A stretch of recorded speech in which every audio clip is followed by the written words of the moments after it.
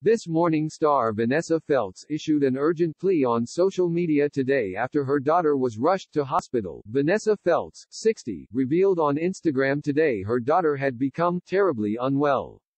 The This Morning star explained her daughter had been in hospital and on a drip since Thursday, as she issued an urgent plea to her 228,000 followers. The ITV star uploaded a video, which she captioned, "My daughter is in hospital on a drip, terribly unwell. She has flu. She has been vaccinated. If she hadn't, it doesn't bear thinking of.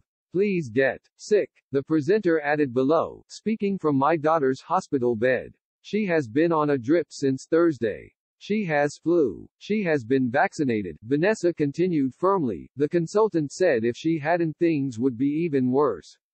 She says to ask you please get your flu vaccine," Vanessa concluded in an urgent plea. The star also spoke to her followers in a video message, saying, "Hello there, so I'm talking to you from the hospital where my daughter is really very unwell." Quote,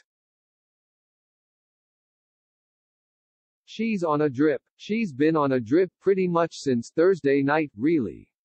And it turns out that what she's got is pure and simply flu. It's influenza," Vanessa continued. "It's the flu bug that all the doctors warned us was probably coming this winter, and she's got a particularly virulent, horrible case of it. And guess what? She has been vaccinated. And what they've all said, all the specialists, is that if she hadn't been, she would be even worse. And believe me, even worse honestly doesn't even bear thinking about."